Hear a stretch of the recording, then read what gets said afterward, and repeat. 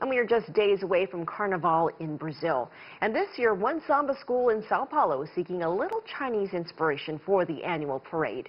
CGTN's Paulo Cabral visited their workshop to see how preparations are going. It's non-stop work here in the weeks leading up to Carnival. Over 100 artists are preparing 5 floats and costumes for almost 3,000 people who will be part of the parade put on by São Paulo's Unidos de Vila Maria Samba School.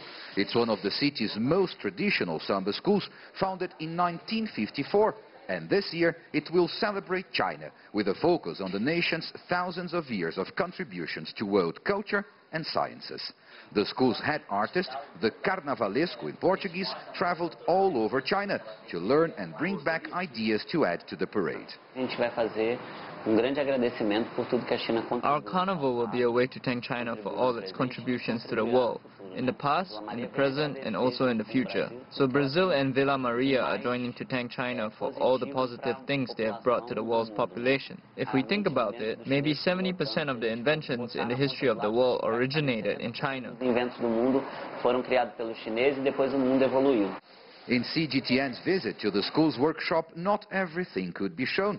The schools like to keep some secrets until the day of the parade, but what was on display was enough to give a good hint of its Chinese influences.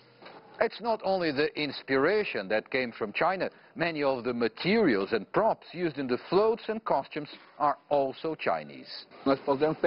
We can say that about 50% of the material we are using comes from China. So we also need to thank China for its capacity to produce consumer goods for the whole world and increase people's capacity to buy them. We can do much of what we are doing because it was produced in China and sold at a price that has allowed us to use it in our Carnival. To prepare for Carnival, schools have to work hard. But this is also all about playing hard, as is clear from Vila Maria's party rehearsal in the school's headquarters. The school's drum section is ready to go, and Vila Maria members seem excited to bring China into Brazil's Carnival.